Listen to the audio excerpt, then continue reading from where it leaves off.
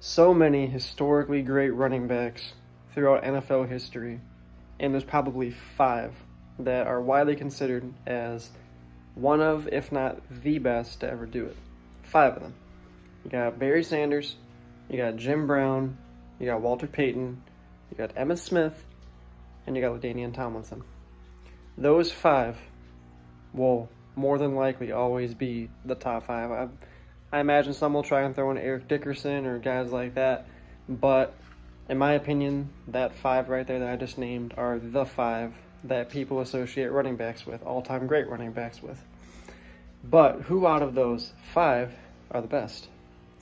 Now, Walter Payton obviously played longer than Jim Brown and Barry Sanders.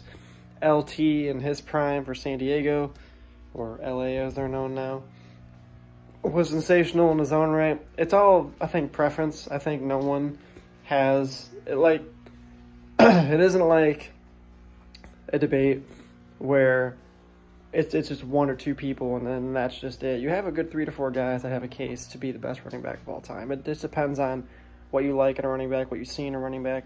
Emmitt Smith has the most yards out of these 5, but is probably the weaker of the 5 just because of longevity and what he had behind him. He had, one of the best O-lines ever protecting him.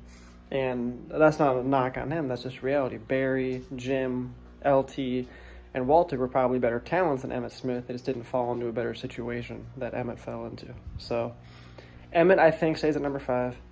I think number 4, 4 through 1 is tough because you can go any direction of this. Barry, Jim, Walter, and LaDainian all have cases to be the best running backs of all time. I think Barry is the hardest to replicate. I think since he retired, no one's been able to do what he does. He made professional athletes look stupid on a game-to-game basis. With what he was able to do, turn up field to juke and jive, I've still not seen anything like it since. We've seen flashes of guys that could do it every now and then, but to do it gamely like he would, and to make these guys look dumb, and have the offensive line just collapse under him and him still find a way to just make these guys look stupid with his crazy just athletic ability. To me, he is the best ever, but again, I'm a Lions fan, so you can cough it up to being biased.